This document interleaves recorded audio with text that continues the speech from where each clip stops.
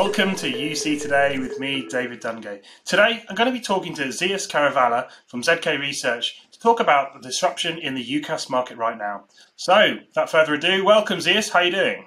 Yeah, great, Dave. Thanks. And this is it's a good topic. You know, the UCaaS market kind of rolled along in a steady state for a long time. Then COVID came, and all of a sudden we saw a tremendous amount of innovation. So it's been good for the industry, actually. Absolutely has. Well, for our viewers who might not know who you are, do you want to give us just a 30-second rundown of yourself and your business? Sure. So I'm the founder and principal analyst of my own research firm, ZK Research, as you mentioned. I've been doing that about 10 years. Before that, I was the chief research officer at Yankee Group. I was there about a decade. And actually, prior to that, I was actually on the IT side. So I was a CIO for a while. I worked for a VAR. It's funny. So I actually tried doing voice over frame relay in 1996, I think. Before VoIP was actually a thing. We were still doing it at layer 2. And I like to joke that I was so successful with it that I had to leave the company. So we spent a lot of money. And then the technology evolved pretty quickly. So as an analyst, though, I cover a lot of different areas from networking to security and communications, but I really only focus on the areas that are in transition, right? So once a market reaches a certain steady state and the value from the analyst becomes, how many widgets did you sell? There's a lot of firms, IDC, Synergy, Galore, they do a great job of that. I try and stay, at the front edge of the market and look at these disruptive areas. Yeah. Well, one of those disruptive areas, UCaaS, unified communications as a service. We're seeing a lot of innovation in this space, a lot of disruption. And of course, we've got the new added dynamic of workers getting back into offices now. So, I mean, what are you seeing on in the UCaaS space with regards to people getting back to work? Yeah, well, it's interesting that you bring up that UCaaS is a fairly mature market, right? We've been talking about UCaaS for almost 20 years. And for a 20-year-old market to be disruptive itself is kind of interesting. And what's driven that, I think, is it was a lot of the work from home. And so when you think about the role of UCaaS was historically, especially this type of interface, right, the meeting side, was to help a lot of professional people that work remotely, communicate with other people, things like that. So you only had a small percentage of the workforce using it. Today, everyone's using it, right? And so if you think of your typical worker, not everyone's tech savvy. There's a lot of older workers. There's a lot of people that aren't very technically savvy. There's people with low speed, internet connections. And so these platforms had to evolve very quickly in order to meet the needs of this much bigger demographic than we had before. Now, you asked the question about return to work. There's a lot of questions around, are we still going to use UCaaS once we go back to the office, right? So now we're meeting in physical rooms. And I think, I do think so. I think there's been enough innovation driven into these platforms, and there's more coming, that actually make meetings better, whether you're physical, virtual, or hybrid. And I found myself doing that the other day, using a subset of it. I met with a company down in Silicon Valley. It was a little startup, right? But I actually went down to their offices, and I went through the whole protocol, don't worry.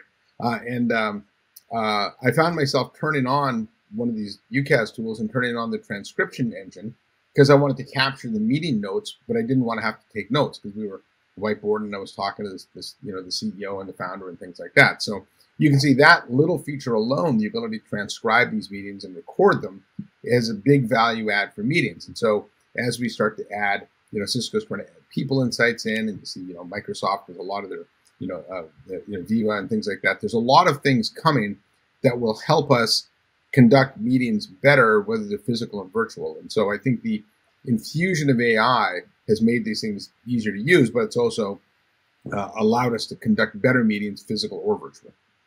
Yeah, I mean, that's a really important point. One of the key themes we're seeing is, I guess, a need or a want of businesses to really try and avoid a silo in the business when it comes to collaboration across home workers or remote workers and people in the office. How important are these tools going to be to, I guess, avoiding that situation and making everyone, productive across the board? Yeah, it's an interesting question because historically, when you worked remotely, you were never quite as productive as when you're in the office, right? And then there were other certain moments in a day where you're waiting for a cab, or you're on an airplane, or you're in the airport waiting for your flight, things like that. where you were much less productive than you were when you were in the office. So if you think of the benchmark being in the office productivity, these tools are now built in a way that whether you're mobile, whether you're at home, whatever, you can be as productive, in the office, out of the office, um, you know, run between appointments as you are in the office. And I think that's been a great uplift from a productivity standpoint. Now we're not limited by the things we can do. We can have high quality videos on our mobile device. We can use our laptops. Even I did a Zoom call the other day from an airplane. And it wasn't great, but it worked okay. It was a little glitchy, but I could still participate and stuff. I don't think you're supposed to do that actually, but I did anyways. But I do think these tools have gotten to the point where they do enable us to be as productive as we are in the office, regardless of where we are. Yeah, I want to delve into AI, artificial intelligence, a little bit there. What exactly are you seeing? You mentioned the transcription services. Where else is AI having an impact within the UCaaS space right now? And what should people be aware of?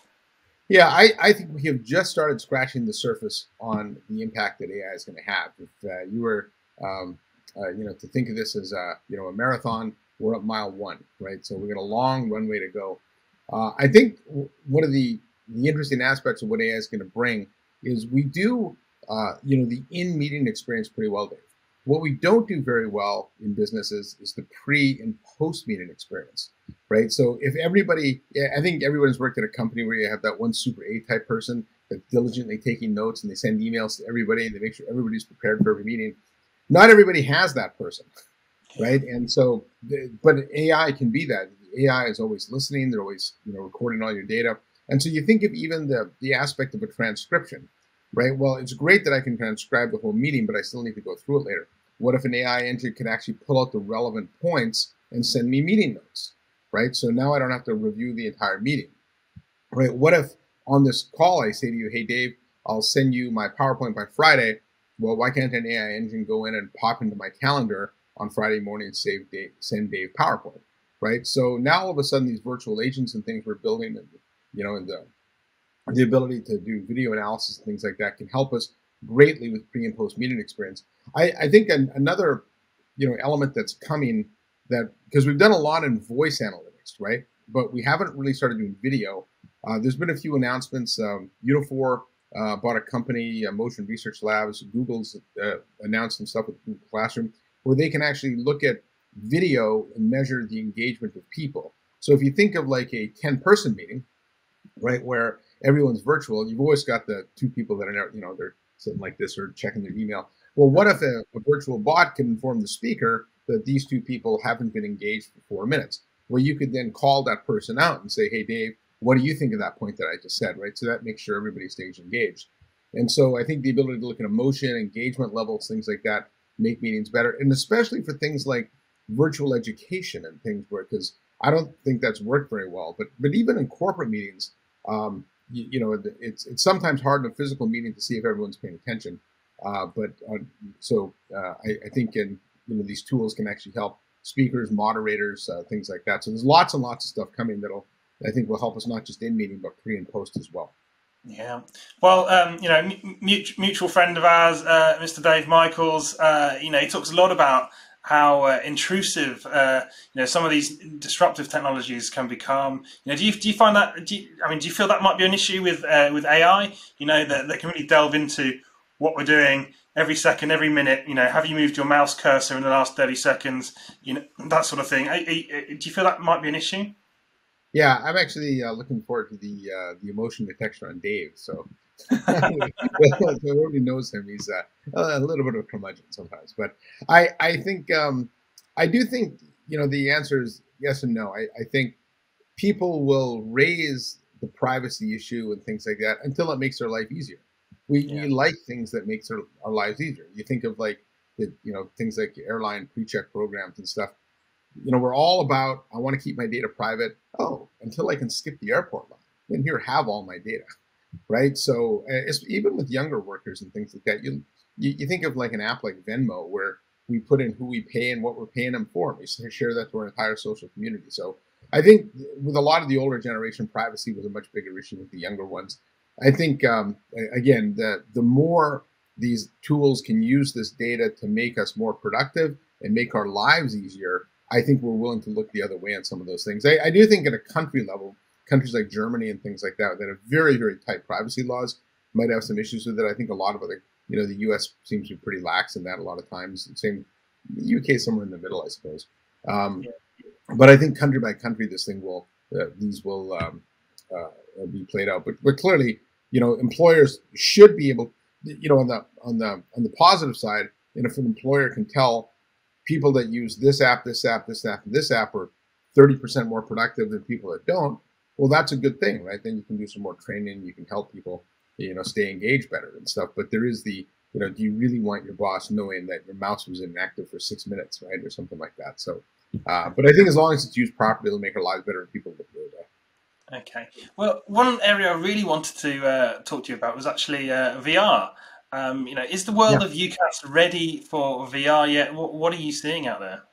Yeah, the VR is an interesting technology. It's been around a long time, actually. And it's great for gamers and things.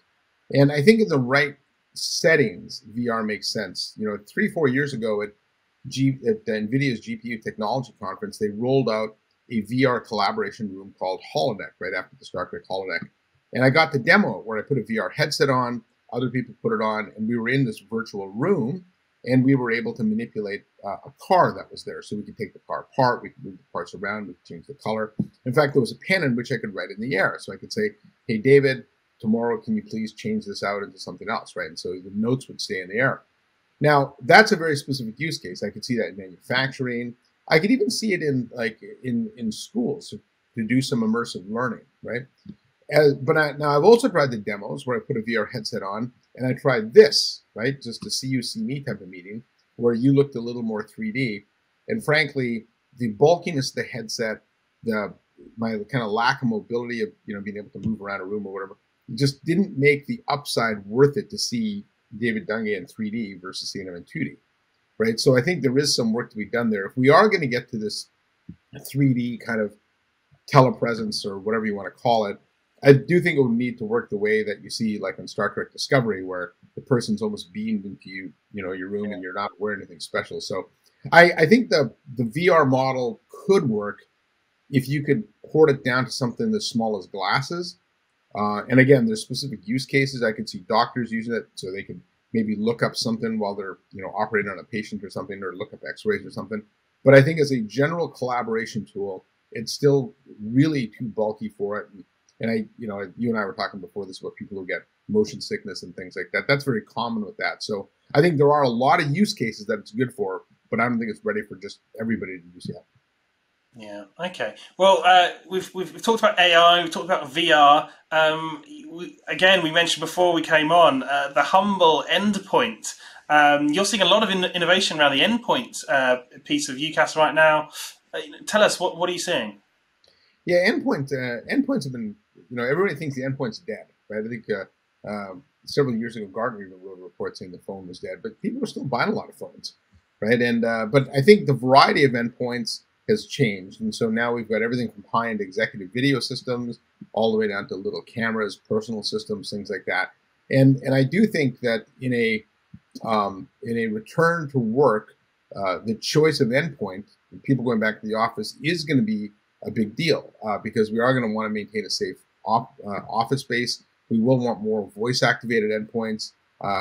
Even being able to control them from your phone. I think touchscreens are becoming bigger, but then you have to think about how you build them so they can be sanitized easily, things like that.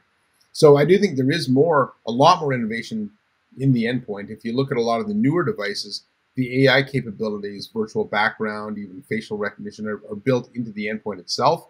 I think one of the good things about endpoints today is things like speaker trap capability, where I can watch a person move around a room or whatever.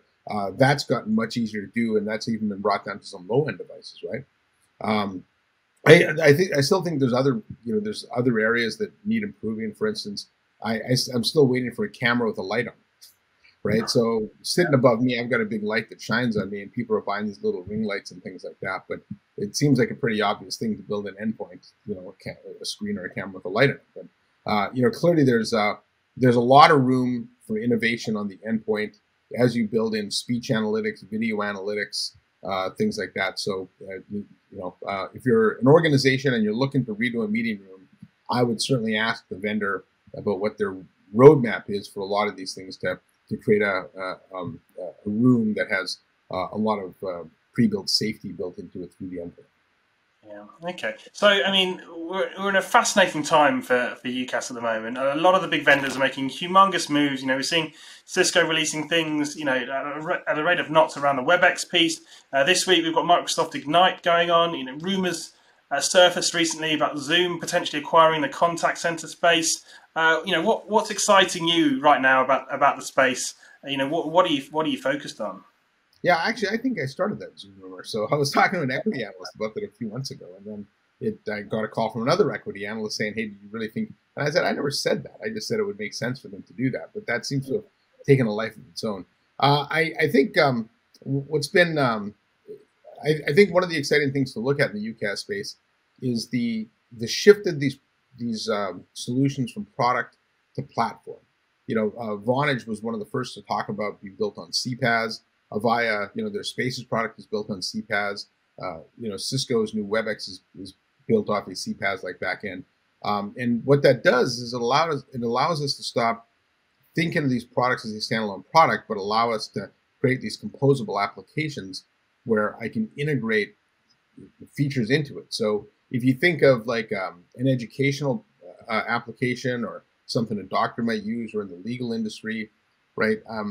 A lot of times these generic platforms don't work that well because it's hard to build a workflow around them, and I still have to use other applications. So if I could actually just build video or build voice or build chat directly into the applications I already use, that allows me to be more productive. So you think of just even the way a doctor might work. Well, the doctor's going to be looking at the patient records, and they may have their video platform up, but it's unlikely they're going to switch back and forth between the apps, right? And so if I could have everything built into one, into one application. It's funny because years and years ago, I wrote a report that talked about how users don't want more apps. They just want more features built into the apps they already have. And it took us a long time to get to this point. But I think what we're starting to see is the platformization of all of these vendors. And this is an important thing to watch, Dave, because if you look at the software industry historically, any software company that's managed to become big, and I mean big, like Microsoft, Salesforce, SAP, they all have one thing in common, is they became platforms. You look at other companies like a Citrix, for instance, who look like they were tracking to big, but they never actually managed to make their product a platform, right? And you really wind up tapping out at around $1 billion to $2 billion, and so in revenue. Like, not that that's not big, but I'm talking like Microsoft big, right? So, though I think the winners in this space are going to be the ones that are able to do that and enable other companies to do more on their products. And like I said, you saw Avaya make some announcements, CPaaS, Zoom come up with Zoom apps, Cisco's got their own store. So this is going to be a really fascinating area to watch moving forward. Yeah, absolutely. Well, Zeus, as always, it's always amazing to speak to you and gather your insights on the market. Thank you so much for joining me. Yeah, thank you. And like I said, this is looking forward to more of these because there's more stuff happening in UCaaS today than I think ever before in my career. Absolutely. Well, and thank you for watching. You've been watching me, David Dungay, on UC Today. If you like today's show, please give us a like and a share on social media. It's always appreciated. That's it for me. Until next time.